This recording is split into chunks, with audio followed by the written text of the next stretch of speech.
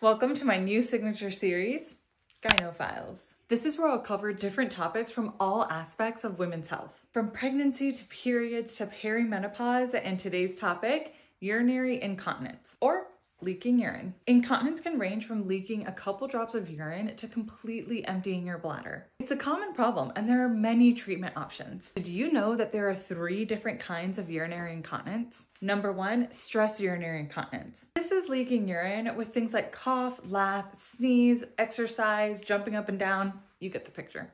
Number 2, urge urinary incontinence. This is when you get a strong urge to pee and you cannot stop it. Gotta go right now. And 3, mixed urinary incontinence. Think of this as having components of both stress and urge urinary incontinence. What are the causes of incontinence? It's a long list, so let's quickly go through them. UTIs, different medications, things like diuretics. Alcohol and caffeine have the side effect of incontinence. For people that have weakening of the muscles of the pelvic floor, this can cause incontinence, like pelvic floor disorders. I have some patients that have chronic constipation, they have anatomical problems, or they have neuromuscular problems that can lead to incontinence. How do we diagnose this? My number 1 recommendation is to see your OBGYN.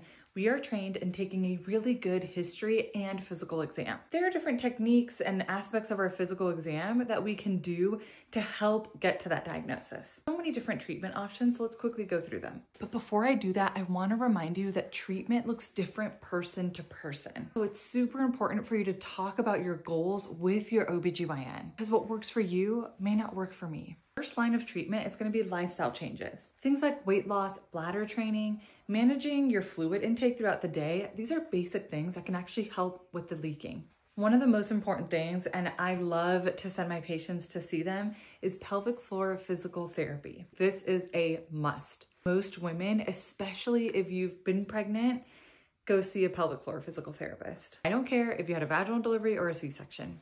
It's going to help. Other forms of treatment that are not surgical are going to be things like pessaries. And with urge urinary incontinence, we can try different medications. Surgical options for treatment are things like a bladder sling, a colpal suspension, urethral bulking, sacral neuromodulation. This is a procedure where electrodes are placed close to the nerve that controls the bladder. Pretty interesting. My biggest takeaway from all of this is if you're leaking urine, 1, you're not alone. It's very, very common. Seek help. Talk to your OBGYN. This is why we're here. Back in the day, there was this mentality that, oh, you've had kids before. This is just a normal part of life.